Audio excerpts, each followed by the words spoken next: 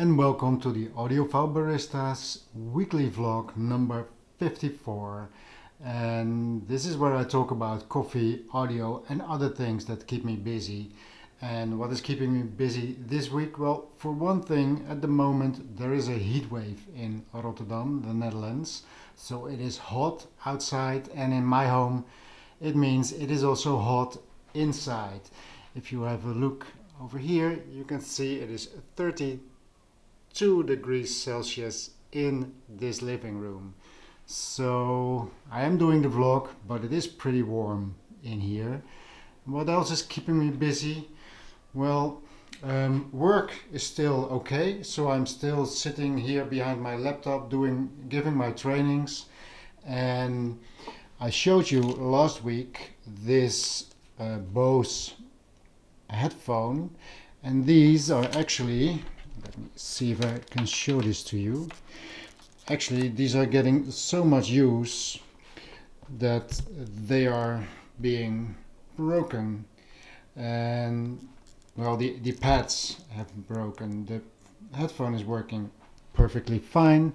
So what I did was I ordered a fresh pair, and this is something that I'm going to replace today because I love these headphones and I really need them for this work. So what else is keeping me busy? Well, if we look around, it is done with the surround sound setup. I'm just having them here together in order to decide what kind of picture I'm going to take, which will be the picture that I use for the video on YouTube when it comes out. So these are gone. Time to get the Oscillas back. Of course, I want to do this today, but as I just showed you, it is bloody hot in this room, so I don't know if I'm going to do this today or maybe wait for the evening and have it cool down a little bit. Another thing that kept me busy this week, well, it was a good week. And why was it a good week? Well, mostly because since a very long time I went to the local thrift store. Oh, let me show you. If you look over there, around there, there is the local thrift store, and I had not been there for a while. Still not feeling very comfortable to go there because of all the pandemic, but I went there and I got a nice little score. So let me show you what I got. Over here I got some CDs, Ravel, as you can see, 50 cents, and all the blue labeled stickers were actually another 50% off. So here we have the Bolero, and it was actually 25 cents on Deutsche Grammophon. What else do I have? Some more Mozart. I like Mozart very much, and most of the time things that are on the Decca label will sound pretty good also. What else? All right, I was very happy with this. Horowitz, the great piano player. Horowitz the Poet is this called, and for 95 cents I was not going to leave it in the store. The CD looks even almost unused, so it's pretty new. What else do I have? Pergolesi makes some wonderful music, 75 cents, and I'm trying to score as many of the Naxos CDs as I can, just because this happened. I picked up a lot of these Naxos CDs. What they do with Naxos is they make great music, but they keep the prices down by not using the famous and expensive artists, but mostly artists that are not very famous but are very well artists, so they play great music. That's why these series are a little bit cheaper. What else do I have? Some Mahler, This is a little bit more heavy. Das Lied von der Erde. Very nice. I like this. Some Tori Amos for the collection. You know I'm collecting her. What do we have here?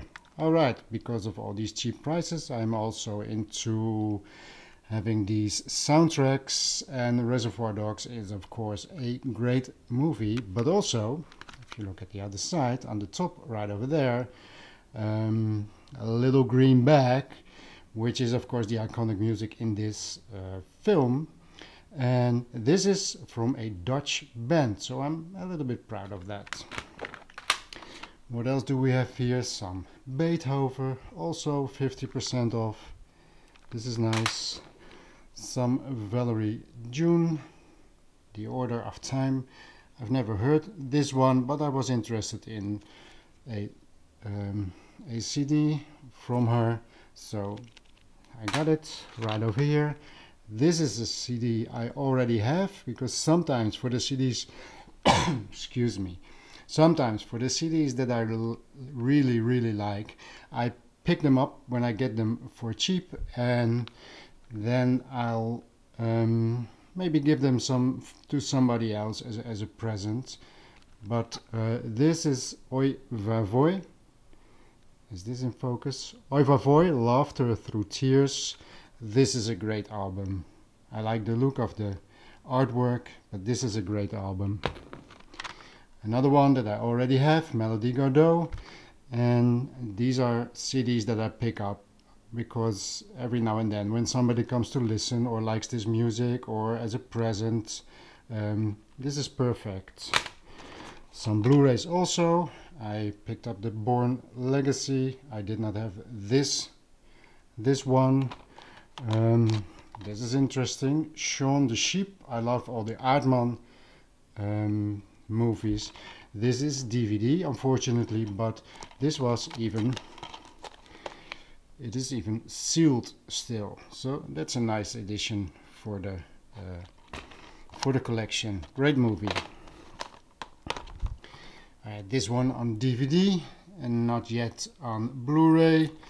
Now this is of course a film that already looks very distorted and old and beat up, so I don't know if there is a point to having this on Blu-ray, but for just a few bucks I will. Same is Captain America, another edition. I'm not completely into all these series, but if they're just a few bucks I will pick them up. And the last one is Bad Boys 1 and 2. I like those films, especially if they use the car, a Cobra, in there, which is one of my favorite cars. Not much into cars, but I have my favorite, of course. So that is what I got from the thrift store, which makes me very happy. Over here you still see all the cabling that came from the surround sound setup. It's amazing how much meters of wire you need for just a few of these loudspeakers. But these have all kind of banana plugs on them, and for example this one, everybody knows this one, the Nakamichi ones, but they always sound and feel like they just got loose, and even when you turn them, after a few seconds it feels like they are already loose again. So I don't like these very much, so I picked up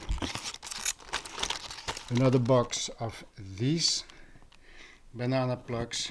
These they take bigger, thicker wire. They don't have something to screw on like this right over here, and that also makes them a lot wider, so they take up more space at the rear of your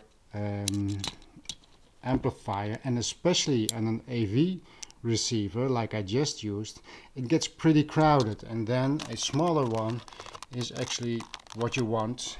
And these are okay. I like to use these, so I'm going to change all these banana plugs and replace them with these. And these are, I got them on Amazon. We now have Amazon Netherlands, and these are just perfect. I like these. Okay, so what else? Oh, one last thing. This morning I was looking at a video from Kura. If you have never heard of him, he has a wonderful channel about headphones, as you can see over there, and headphone amplifiers. I talked about my headphones last week, but this guy really, this is a good channel, so take a look at it. Today he had something about 5 things he didn't like about the audiophile community, and I was more or less completely in agreement with him. But the reason I want to show him to you the last few weeks, because every now and then all these boys, like the audiophiliac and all the other big boys, I'm blanking out on their names right now, but sometimes they will have in the same weeks the same kind of topics that they do. And this guy a few weeks ago, and John Darko and the audiophiliac, and well, you know all the guys, apparently they made a discussion, or they agreed on doing the same topic, and this time it was, is a perfect measuring, so technical measurements, is a perfect measuring device also a guarantee for perfect sound? And all of them, every single one of them said, no, it is not. And sometimes I have these discussions online about people that will say, well, if it doesn't measure good, it doesn't sound good. But apparently the big boys do not agree with those people. And for me, knowing that I have had some very nice amplifiers, which in the reviews always they said these things do not measure very well, but they sound great. And so this was nice to hear that. Yeah, Kura. Make sure you get a look at this channel if you haven't yet. Okay, so before it is getting even warmer in here, because I'm sweating like a pig, as they say, I'm going to wrap it up here. This was the weekly vlog. Thank you for watching. Somewhere next week, oh wait, I'm forgetting something.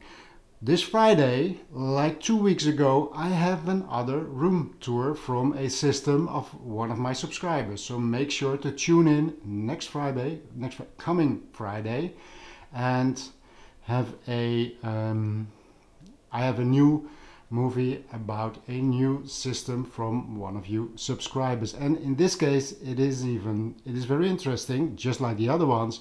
And this is a guy that has also made his own audiophile loudspeakers, so make sure to tune in. Okay, see you next week, somewhere between Monday and Friday, because I don't have a regular day, as you know. And thank you for watching.